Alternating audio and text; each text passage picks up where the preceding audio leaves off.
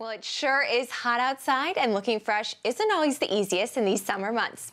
Redbook beauty editor Victoria Kirby joins us now to give us some tips on how to deal with melting makeup, frizz, and even long hair as temperatures outside heat up. Hi, Victoria. Hi, nice to see you. Nice to see you. So first, let's start with the face. Yes. How do us ladies keep this glowing all day long in the summer? Well, today's a perfect example. It's so hot outside, so most of us want to be wearing less makeup, but we also want to make sure that what we're putting on stays put. So first of all, if you don't want to wear foundation, which a lot of women don't in the summer, take equal drop of your regular face lotion plus a liquid highlighter, mix it together and blend that all over your face, either with a sponge or your fingers. It gives you a kind of a beautiful, healthy glow, but you don't feel like you're wearing heavy makeup.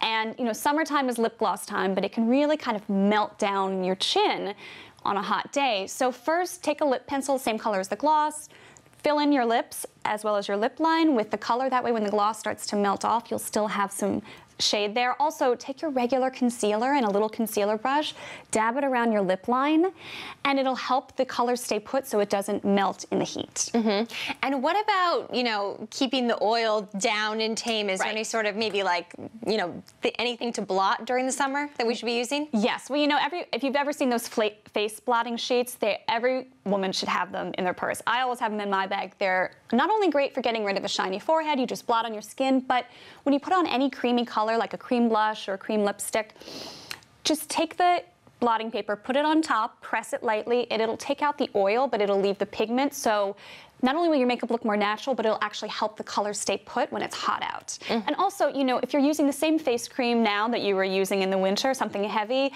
your makeup, you don't need that much moisture right now. It's so warm out, it's humid. Switch to an oil-free, lightweight moisturizer. Of course, make sure to have sunscreen every day, but make sure to choose an SPF 30 broad spectrum, something that's mattifying. So that way, if you put it on and you want to put makeup on top of it, it's not going to melt it off. And speaking to the lotions and sunscreens, should we be using on our, our neck and chest the same thing that we're using on our face? Exactly. The skin on the neck and the upper chest is the thinnest on the body, so it's one of the first places to show signs of aging, but women often forget. They just put sunscreen on their face. So when you're doing it in the morning, just spread it down your neck and to your upper chest. If you're at the beach or the pool, make sure to reapply there. And sunscreen sticks, Neutrogena makes a great one. Make it really easy because you can they're totally non-greasy, non-sticky. You can just take the stick, put it on your upper chest. It won't stain your clothes, so it's a great option in the summer to protect that area. And so how do we make sure that our concealer lasts? I know you gave us some tips on how to make sure, to reapply the lipstick and make sure that that lasts all day.